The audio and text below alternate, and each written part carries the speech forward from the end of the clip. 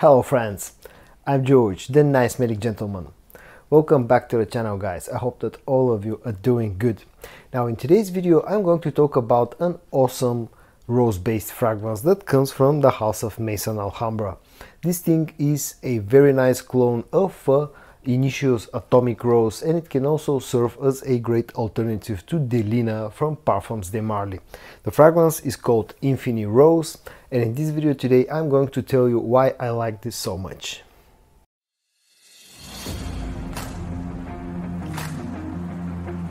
Now, unfortunately, I cannot find the box of Infini Rose. My son was playing with it a few days ago and he's probably stashed it somewhere. And then this is how the actual bottle looks. As you can see, if you are familiar with the bottle design of Initio fragrances, you'll immediately recognize that this is a clone of an Initio fragrance. It has a nice feel to it. The bottle size is 100 milliliters, the concentration is EDP. The cap is plastic, feels kind of cheap, but at the same time it's a snug fit, and the bottle has a nice heft to it, and all in all the presentation is quite nice. If you enjoy my videos guys and you're not yet subscribed to the channel, please consider hitting the subscribe button. It will really mean a lot to me. In fact, that's what keeps me going. And also don't forget to hit the notification bell so you don't miss any of my future videos. Okay, now let's talk about the note breakdown of this fragrance of Infini Rose from Maison Alhambra. At least as per Fragrantica, the breakdown has the following notes. The top notes are bergamot, pink pepper and hedoine. The middle notes are Bulgarian rose, Turkish rose and Egyptian jasmine. And the base notes are amber and vanilla. Let's check out the spray in action and then I'll talk about the actual scent of this fragrance.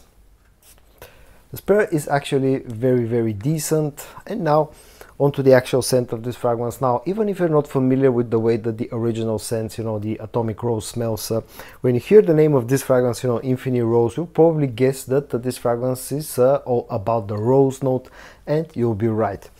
Immediately after spraying, you're greeted with a very fresh, slightly sweet rose, scent that has a bit of spiciness in the background. There's a touch of that probably pink pepper or whatever is listed on the note breakdown.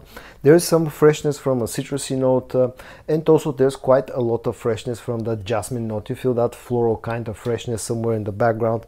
But the main player is the rose, and the main player is the rose from the opening to the late dry down.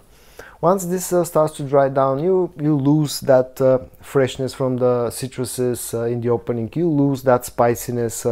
Some of that floral freshness from the jasmine still stays there on the background. But again, the dry down and the late dry down are dominated by the combination of the rose notes plus those amber and vanilla notes. The opening feels slightly fresh and not slightly but quite fresh with a touch of sweetness, and the dry down is all about the sort of a sweet mix of rose, amber and vanilla.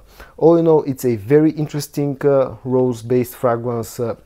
It's sweet but not overly sweet, and at the same time has enough freshness in the opening without being too heavy, and also throughout the life of this fragrance on your skin, this thing has an interesting sort of lightness to it. It doesn't bother your nose too much. It's not very heavy. It's not very sweet. And all in all, I really like Infini Rose. Onto the similarities of Infini Rose to Atomic Rose, or how close this is to the original scent. And in fact, this is a very good clone of Atomic Rose.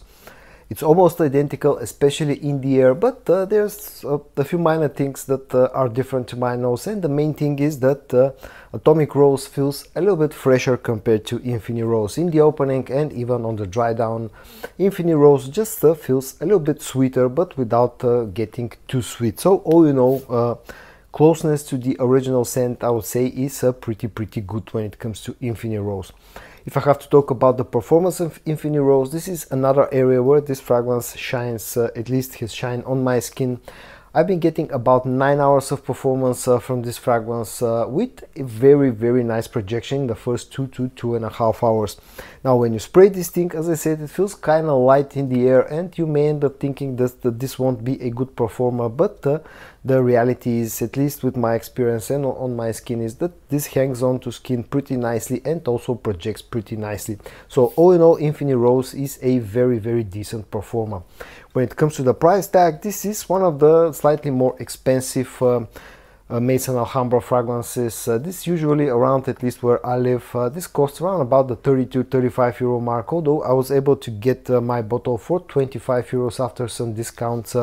So all in all, price wise, when you consider that this comes nicely packaged, it has a very interesting and good quality scent, and also has very decent performance, a price tag of about 25–30 euros I think is at the end of the day a pretty decent deal. Versatility is another strong suit for this fragrance, because it feels it has enough sweetness and enough performance to work in cold weather. It also has enough freshness, you know, both citruses and floral freshness in the background, and the whole, you know, rose note in this fragrance feels kind of light and fresh. This can also work pretty much in warm weather as well, as long as you don't really overspray. I think you know, versatility wise, this is a very versatile fragrance. It's unisex, but definitely leans a little bit to the you know, feminine side, but I still think that guys can wear this if they have enough confidence. So all in all, Infini Rose is actually a very versatile fragrance. And on to my final thoughts about Infini Rose from Maison Alhambra.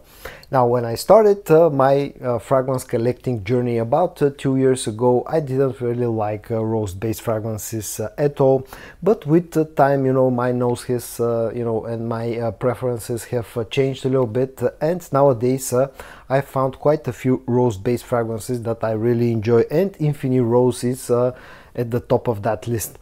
It's a really nice, you know, nicely done rose fragrance that's pretty strong on the rose note, but at the same time is not too much in your face.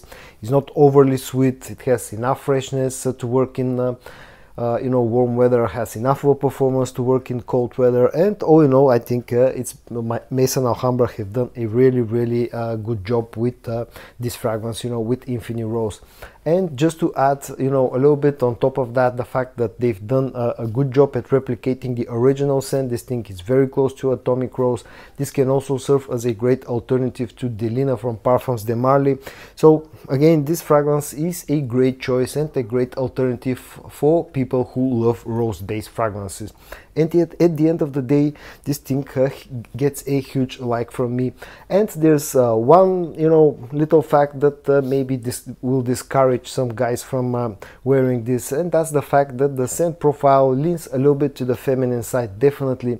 But as I said already, I think guys can wear this one, can rock this one, as long as they have enough confidence. All in all, Infini Rose has turned out to be a great fragrance for me. And so guys, in today's video I showed you a great rose-based fragrance from the house of Maison Alhambra called Infini Rose.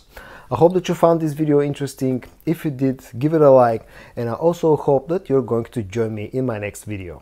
And until then, stay safe and bye bye.